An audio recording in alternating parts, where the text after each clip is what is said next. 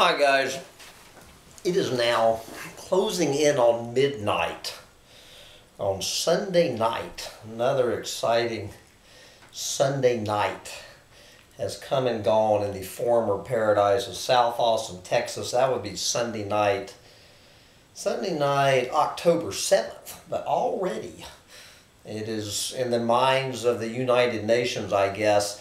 It is already Monday morning somewhere on the planet, October 8th, 2018, which will go down as in infamy as well.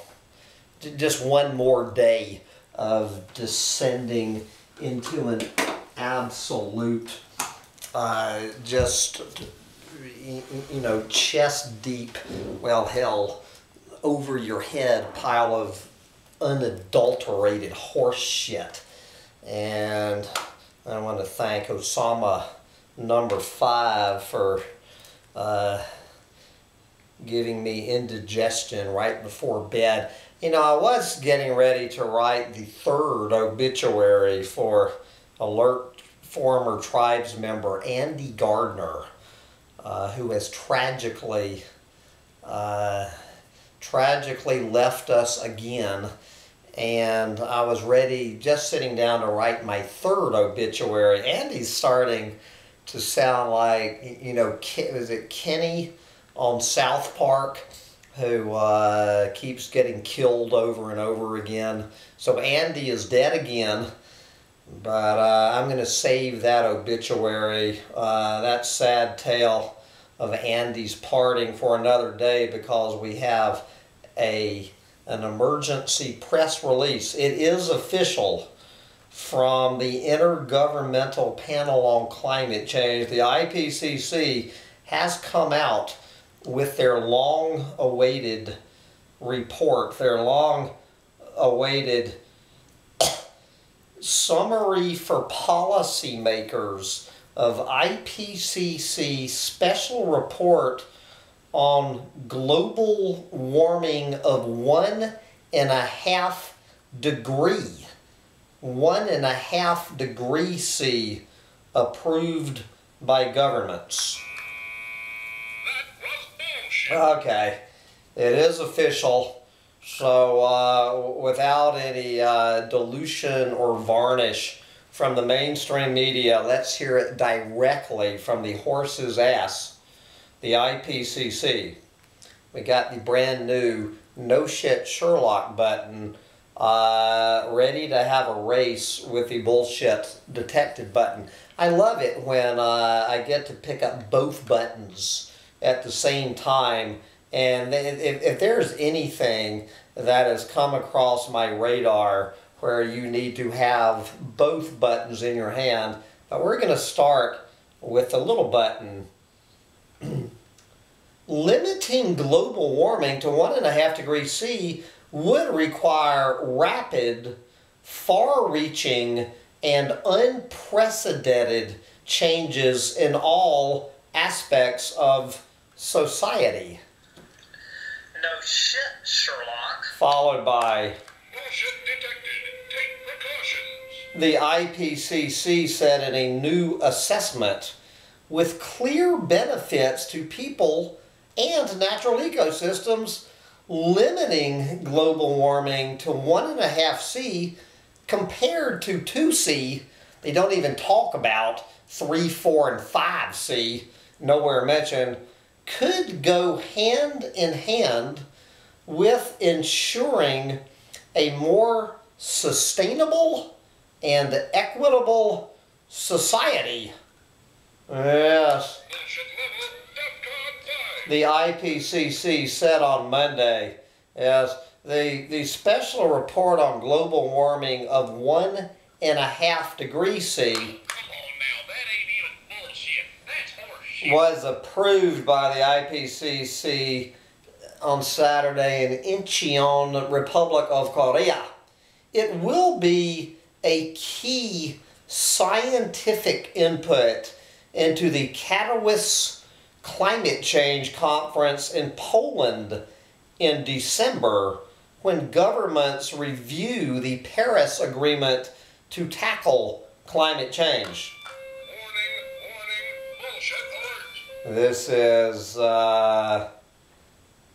yes, I'm gonna skip over this quote from the chair of the IPCC. Anyway, moving on. 91 authors and review editors from 40 countries prepared the IPCC report in response to an invitation from the United Nations Framework Convention on Climate Change when it adopted the Paris Agreement in 2015.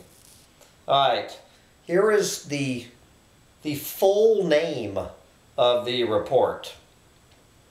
Global warming of 1.5 degrees C, an IPCC special report on the impacts of global warming of 1.5 C above pre-industrial levels and related global greenhouse gas emission pathways in the context of strengthening the global response to the threat of climate change, sustainable development, and efforts to eradicate poverty. Of course, every single effort to eradicate poverty results in more greenhouse gases being spewed into the atmosphere, and it makes an even bigger joke out of the oxymoron of the 21st century, which would be sustainable development. Yes, the full name is Descent into the Ninth Ring of Bullshit. All right, this is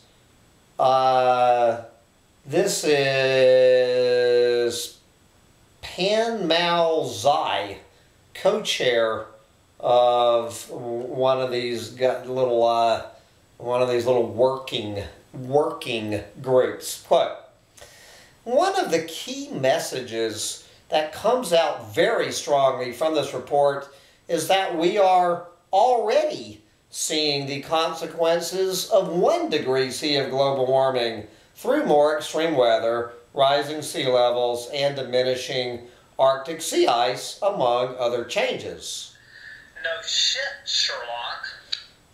The report highlights a number of climate change impacts that could be avoided by limiting global warming to 1.5 C compared to 2 degrees C or more. For instance, by 2100, global sea level rise would be 10 centimeters lower, with global warming of 1.5 C compared to 2 C. The likelihood of an Arctic Ocean free of sea ice in summer would be once per century, with global warming of 1.5 degrees C, compared with at least once per decade with 2 degrees C. Coral reefs would decline by 70 to 90% with global warming of 1.5 degrees C. No shit, Sherlock. Whereas virtually all, more than 99% of coral reefs would be lost with 2 degrees C. Oh, come on now, that ain't even bullshit. That's horseshit. This is Hans Otto Portner, another one of these little lying sacks of shit from the IPCC. Quote, every extra bit of warming matters, especially since warming of 1.5 degrees C or higher increases the risk associated with long-lasting or irreversible changes, such as the loss of some ecosystems. No shit, Sherlock. Limiting global warming would also give people and ecosystems more room to adapt and remain below relevant risk thresholds, added Portner. The report also examines pathways available to limit warming to 1.5 degrees C. That was bullshit. What it would take to achieve them, No shit, Sherlock. and what the consequences could be. No shit, Sherlock. Okay. All right. Now we're going to listen to Valerie Mason Delmotte. Yet another one of these ayahuasca quaffing, brain dead, lying sacks of shit from the IPCC. Okay.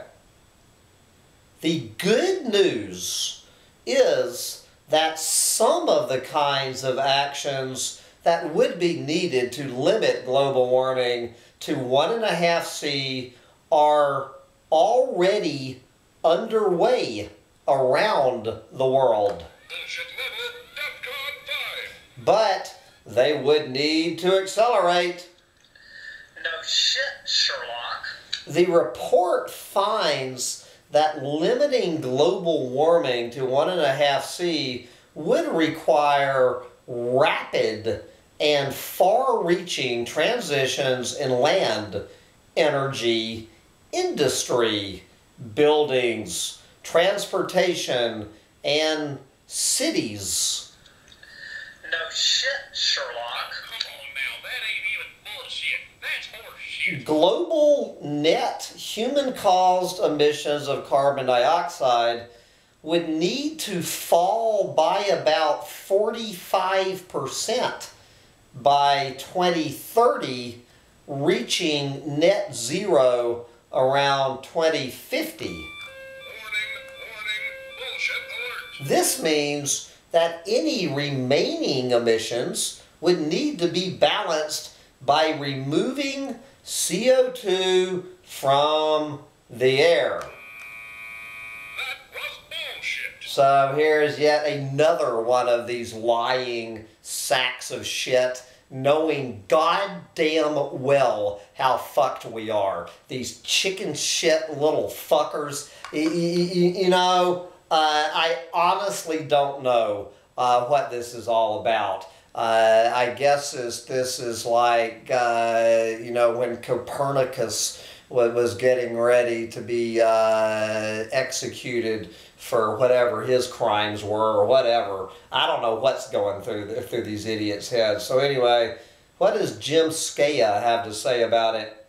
Quote, limiting warming to 1.5 degrees C is possible within the laws of chemistry and physics. Bullshit detected. Take precautions. But doing so would require unprecedented changes. Bullshit level. No shit, Sherlock.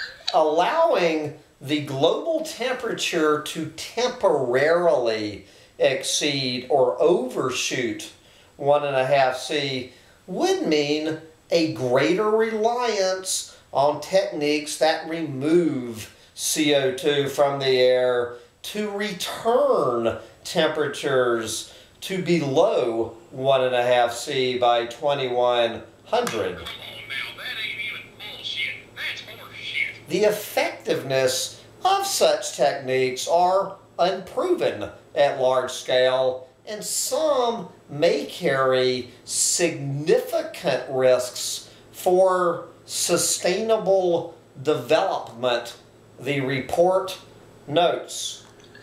No shit, Sherlock. Okay, who's next?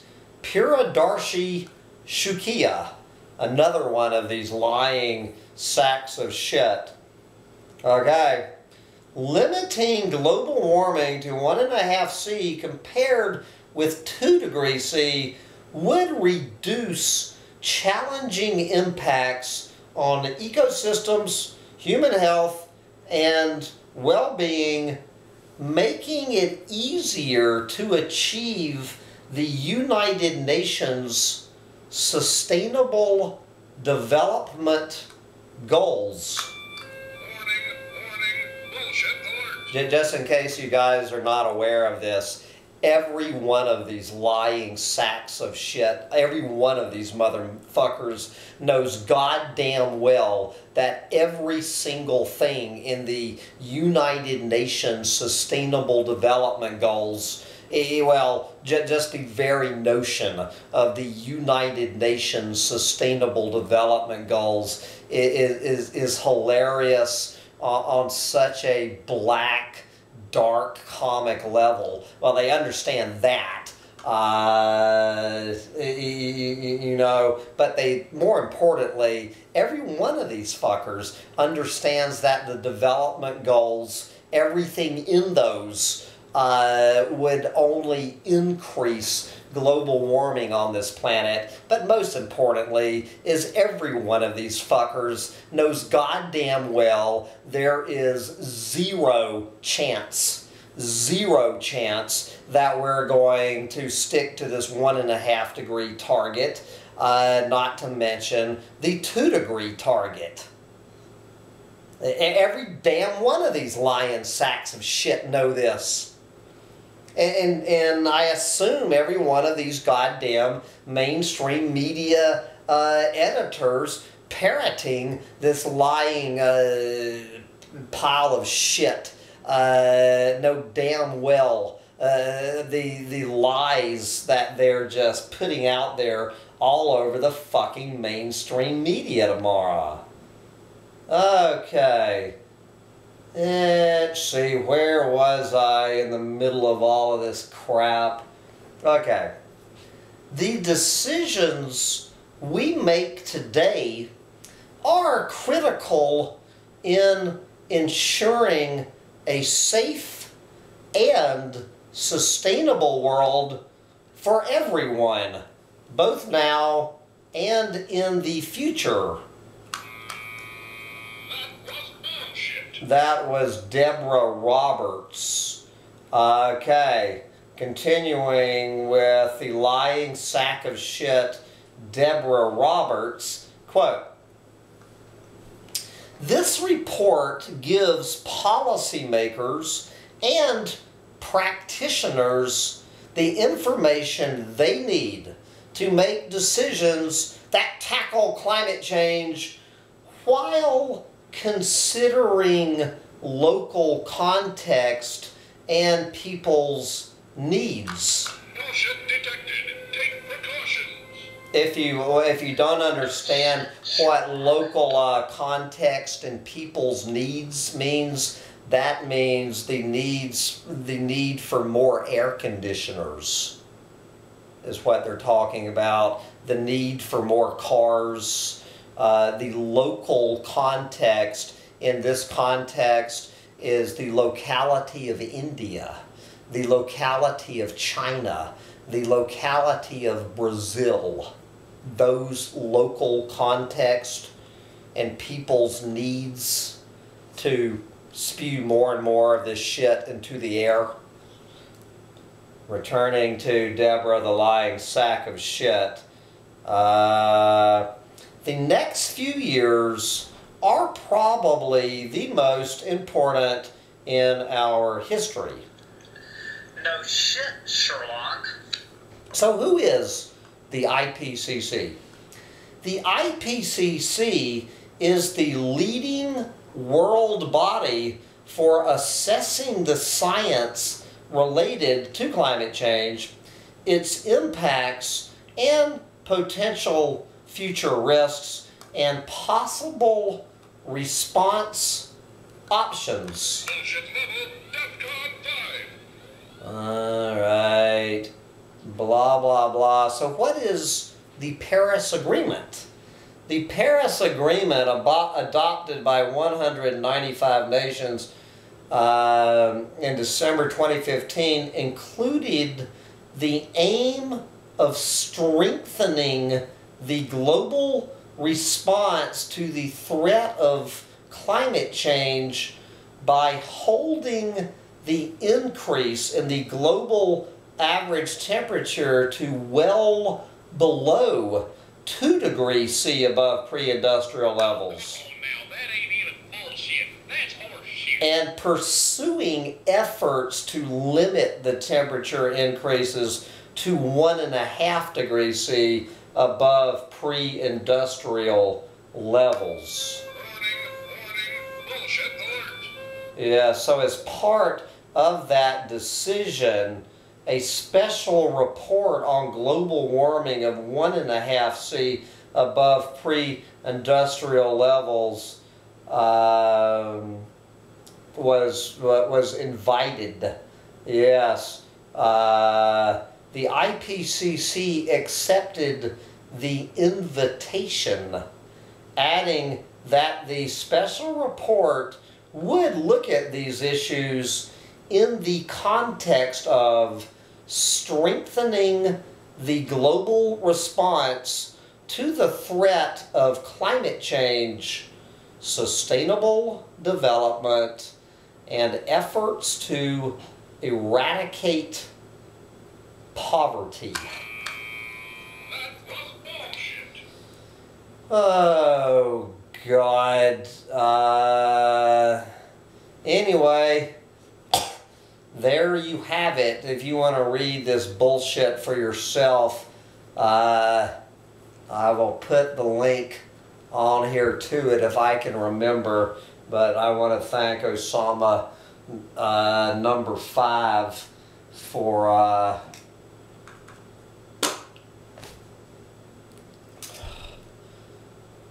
what? What have you done, Osama number 5? Here at midnight on a Sunday night. I'm going to go back to Pile of Fish dating service to get away from this madness. I'm going to go look for some intelligent conversation on Pile of Fish dating service after weathering this fucking the moat of bullshit. Jesus fucking Christ. Get me out of here. Are you ready to go to bed, little dog? We are so fucked, and the goddamn IPCC knows it as well as I do. Bye, guys.